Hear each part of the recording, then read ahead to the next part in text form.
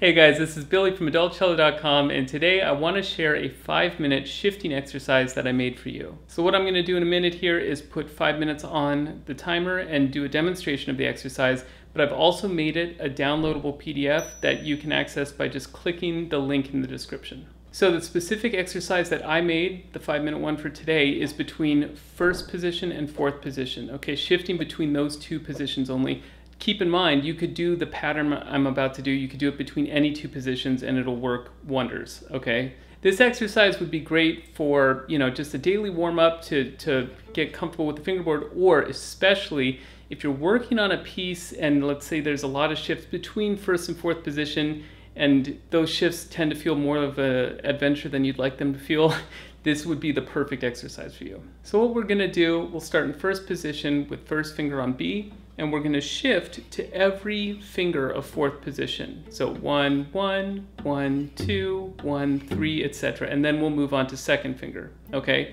What this is gonna do is I really want you to start thinking of your shifting in terms of hand position, okay? This was like a major light bulb moment. What I want you to think about is shifting from hand position to hand position, and not like most people do early on in their journey. They just think of like, okay, I'm going first finger all the way to second finger, and it's kind of like each finger combination is its own shift, and so you end up with like 16 different shifts and feelings between first and fourth position when it should just be this hand position, okay? So that's the first thing we're trying to do, and second, as you might imagine, we would like to shoot for a legato sound with a rich, beautiful cello sound the whole time. So let's go ahead and put 5 minutes on the clock.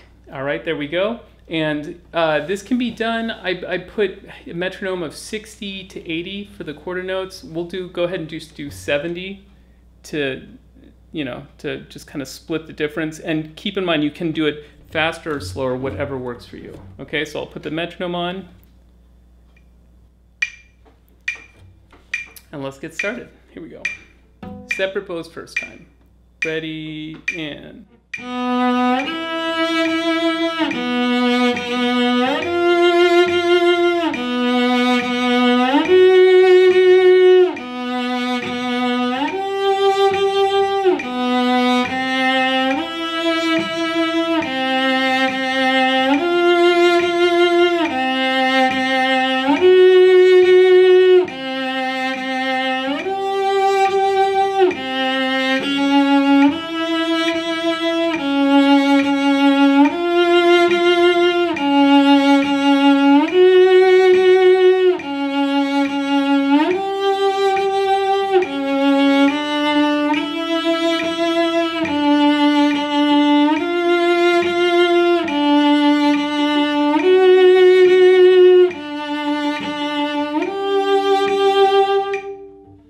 Excellent. Okay, now for adult learners, it can feel awkward to, this gets nice and comfortable, and then all of a sudden you add slurs, and that feels totally different. So now what we'll do is the exact same set of variations, but slurring 2 notes at a time. Okay? Ready, and...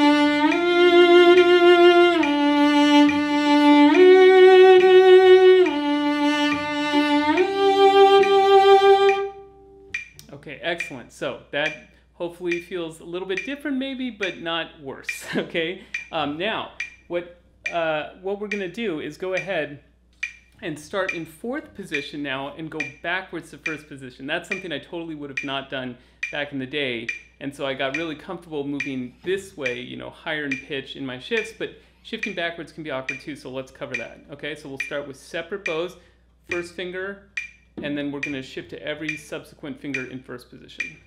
And again, if this If it seems like I'm going lightning speed, just download the PDF. It's very clear, the sheet music. All right, here we go. Ready, and...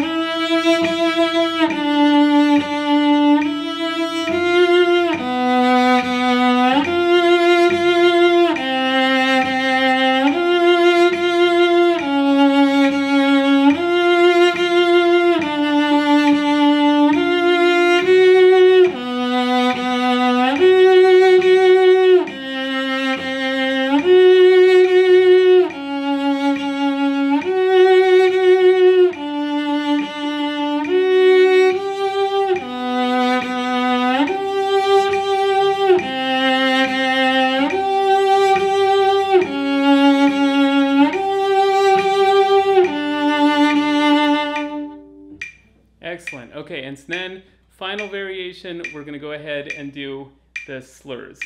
Okay, so here we go. Ready, and...